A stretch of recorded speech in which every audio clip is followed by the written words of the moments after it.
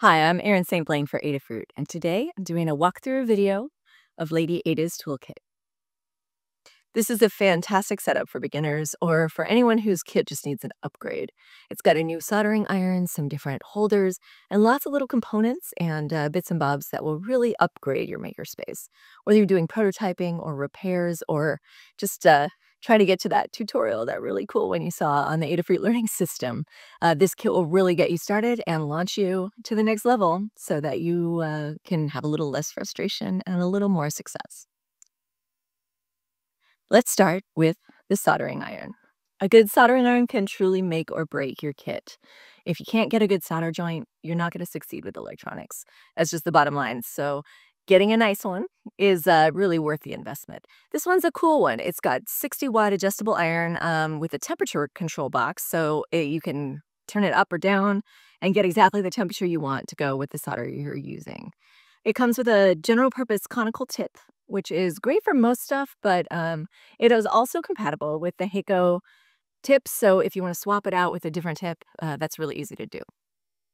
It also comes with this very cool solder iron stand. It's nice and heavy, and it has a little sponge in there already.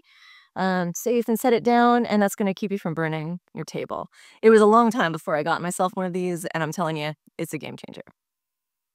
And next up is my very favorite tool in the world. This is a pair of flush cutters. If you don't have any of these, if you don't know how great they are, it's time to get some. As you can maybe see on my wall back here, I have maybe 3 pairs in this office, one in my tool bag, one in my shop, one in my craft room. You know, I think I even have one in the kitchen. They are just wonderful for cutting really close to little corners, or cutting just, anything tight that you need to cut. And they're very accurate. I love these things, so definitely worth getting yourself a pair.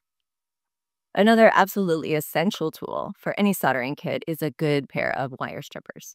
Now, if you're still using those ones that you found in your grandpa's garage in 1962, those are going to last you for the rest of your life, but you might have success with a new sharp pair. I like these a lot because when you squeeze them all the way, each of the holes is already measured and lined up, so you can get the correct gauge wire into your hole, and there's no accidental cutting like the ones where you have an adjusting screw.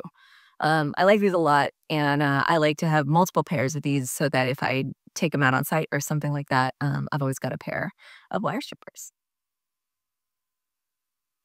Next up, we have our solder sucker. So this thing is pretty useful if you ever mess anything up or don't get it perfect on the first try.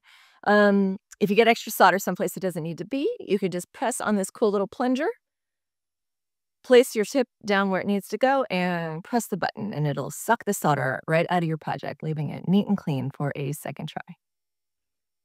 Next, I'll show you the PCB holder. Now, this is one of those things that doesn't seem essential on your workstation, so I went for years without having anything like this. But now that I have one, I'm really excited about it. It's going to make my life so much easier. Here's how it works. You can slot a board, a circuit board, or a microcontroller or whatever into these little slots here on the top, and it's got a spring-loaded action, so it's pretty easy to get the board in and out. And then everything's adjustable. So these little knobs will open up and you can slide these up and down, and it works really well for small microcontrollers or big ones, just to hold it really still so that you can solder and get the exact right spot with your work. Next up is our multimeter. So this is a really important thing to have in your kit. It allows you to sort of peek inside your project and see what's going on for troubleshooting or figuring out how many amps or volts you're drawing. It comes with a couple little probes and a 9-volt battery. The 9-volt battery goes inside, but it's a little tricky to figure out. You got to take this blue plastic case off first, and then take these 2 bottom screws out, and then the whole thing comes apart, and you can put the battery in. You want to plug the black wire into the G hole and the red wire into this hole if you're measuring volts or continuity, and one of these 2 holes if you're measuring amps. The most unique part of this kit is the parts kit. So inside here, you got a lot of different little components. There's a solderless breadboard, which is a very cool piece of equipment. It comes with some little red and green LEDs.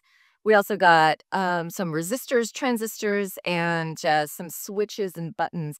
Basically, a lot of little bits that you're following your Adafruit tutorial, and suddenly you realize, oh my gosh, I need a 100 ohm resistor. Now you have one in the drawer, so you don't have to stop your project. Because I don't know about you, but all the DIY electronics stores in my neighborhood have closed, and I don't want to wait 2 days in order to continue my project. So having a little kit like this on hand is really clutch when it comes to getting your projects done on time with as little frustration as possible. My favorite thing in the parts kit is this little solderless breadboard. If you know what these are, you know how cool they are. If you've never used one, you're in for a treat. It's actually a lot of fun. They are for prototyping, and all these little holes are connected inside, and then the holes along the edges are all connected to each other. So basically, as you connect one hole to another with these little jumper wires, you can make a temporary electrical connection in order to test your circuit and make sure everything is going to work.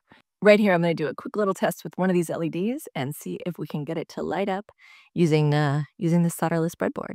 Oh, look at that. So that's my walkthrough of Ladyada's toolkit. The whole thing is $100, so it's a really good deal for all the stuff that you're getting. And it'll really level up your game and level up your workspace. And after you get your tools, remember to check out the Adafruit Learning System for all kinds of projects and fun things to make with your new stuff. If you like this video, remember to subscribe for more fun tutorials and intros, and we will see you next time. Learn.adafruit.com